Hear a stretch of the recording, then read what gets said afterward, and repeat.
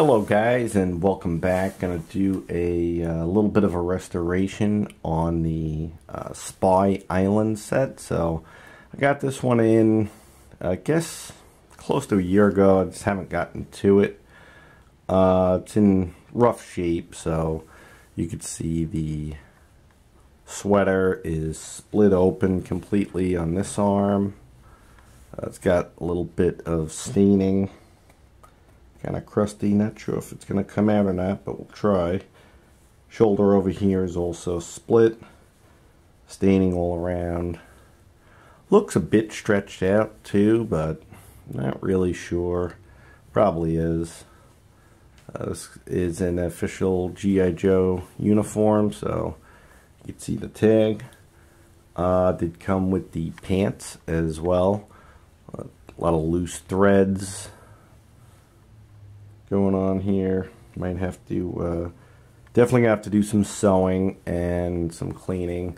I don't have a complete set here, so do got a few different hats. Just need a little cleaning up, and this one too. And I got a couple of the pieces for the dive equipment, but not much. Do got the red binoculars.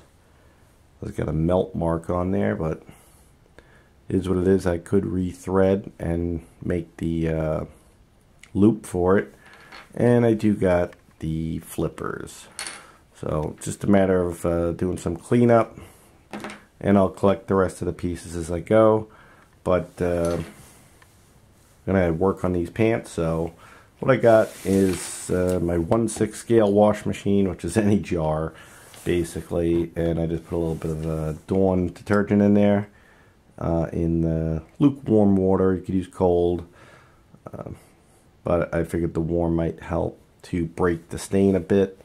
So just a matter of washing them first before we get into any sewing, so we got a good idea on what is going to be needed.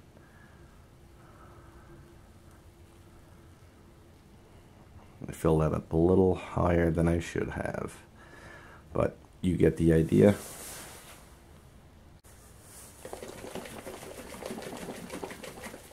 So really it's just a matter of shaking it around, letting it sit for a while, coming around and shaking it again.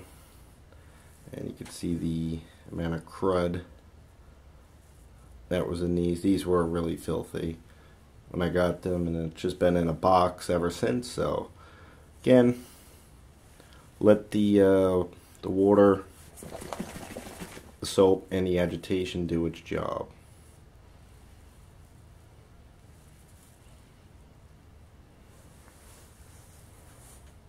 Okay, so the clothes are now washed and dried.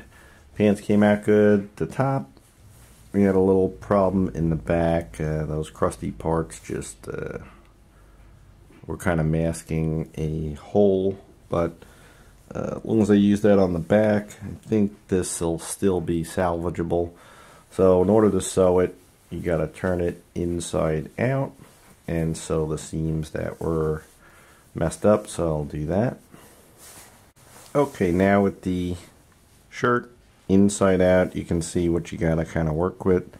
So you got, this is the tear, so just a matter of restitching this area here.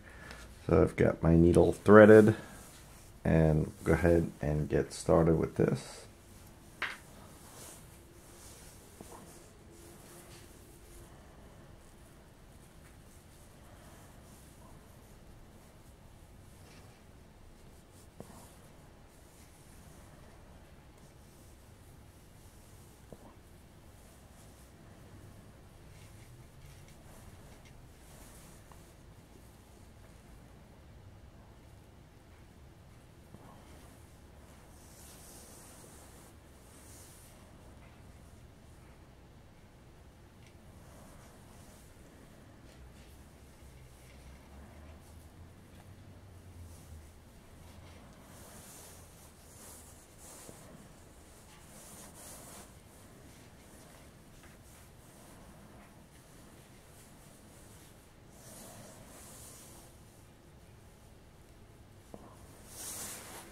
Alright, so I think I have stitched up all of the holes, this sleeve, and underneath this one. So let's see what we got.